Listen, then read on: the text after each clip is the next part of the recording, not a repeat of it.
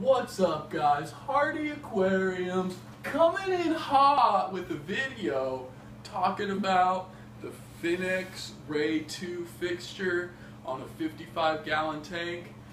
Here it is, the Ray 2 on a planted tank.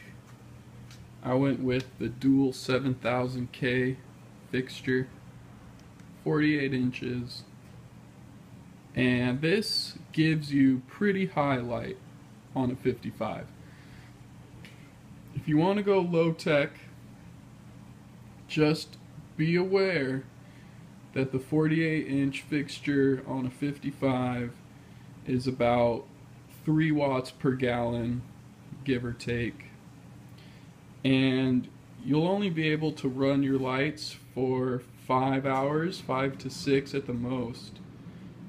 I definitely get some pretty bad green algae on the back, and I don't really know if that happens with all tanks or what, but definitely with such high light output, I get a lot of green algae, no hair algae, and my cleaners do pretty well keeping these leaves clean on the Anubias and all that.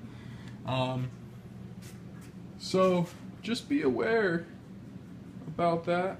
The Planted Plus fixture might be the way to go if you want medium light, and you don't want to have to worry about keeping your lights on for such a short period of time. And I'm just talking about no CO2. If you have a 55 with a Ray 2 and you put CO2 on it, you're going to be really good, sitting very well.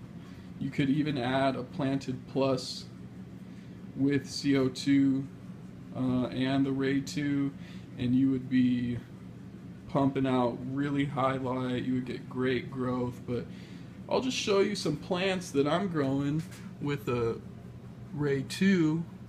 I have some Rotala in the back. Big shout out to Ryan Tran. This guy hooked me up with tons of plants. He gave me all that Rotala. He gave me cherry shrimp, Rekia moss,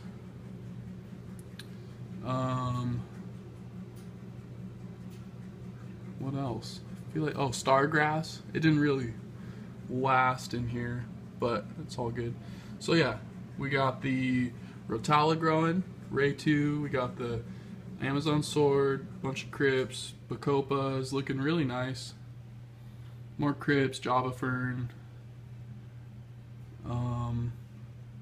and Ludwigia here. Peruensis, I think. New growth at the top there, looking pretty good. I have some high grow right here. Temple plant. Waiting for that to get big. So, you know, growing some pretty nice plants with the Ray 2. And it's a great option for a 55. Definitely loving the LEDs. Look into the Planted Plus if you want maybe more of a medium output light is what I'm trying to say. And thanks for watching, guys. Have a good one.